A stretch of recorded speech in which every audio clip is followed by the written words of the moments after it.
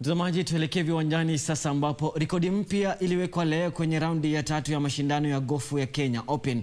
Katika uwanja wa mchezo huo uko Karen, mchezaji Johannes Veerman wa Marekani alipiga 9.62 na kuvunja rekodi ya awali ya 8.63, ilihali Justin Harding wa Afrika Kusini akachukua uongozi leo akisubiri raundi ya mwisho hapo kesho.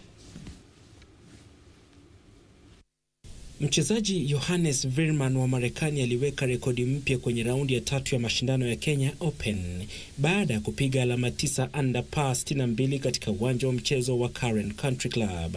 Veerman hivyo basi alipanda nafasi 22 msimamoni hadi nafasi ya pili kwa jumla alama 14 under par 199.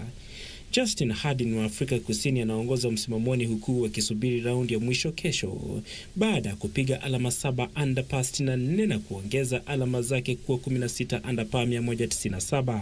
Solid from pretty much 1 to 12 and then had a bit of a hiccup on 13 and ultimately just kind of survived my way in. Yeah, pleased. Giving myself a great opportunity to have a chance tomorrow and see if we can get over the line.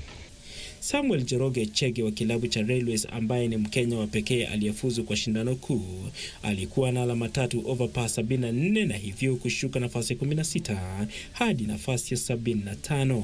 I expect tomorrow to be a bit better than today. Tomorrow I plan to approach it differently from today because I'm I think now where I'm going first to practice on my short game. Just after this, at least so that I can improve tomorrow. Raundi ya mwisho ya mashindano hayo itachezwa kesho huku mshindi akipokea zawadi ya shilingi milioni 21.6. We're happy that a large number of players are in Kenya for the Kenya Open, and I think that's just a reflection of the confidence that other countries have in our country.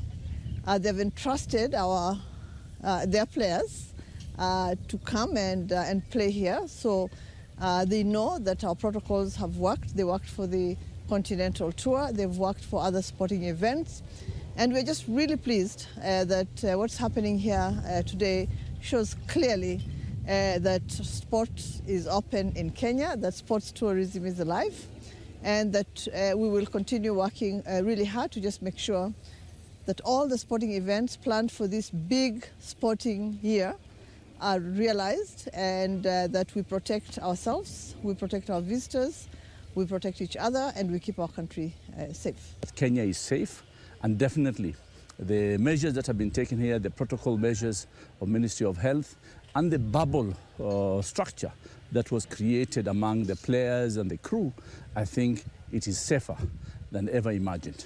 Mashindano haya ya Kenya Open ni ya 6 kwenye msururu wa mashindano 42 kwenye ratiba ya mashindano ya mchezo huo barani Ulaya, na washiriki wanang'ang'ania alama 2000 za uorodheshaji za kufuzu kwa mashindano yatakayoandaliwa jijini Dubai ambako mshindi atatangazwa.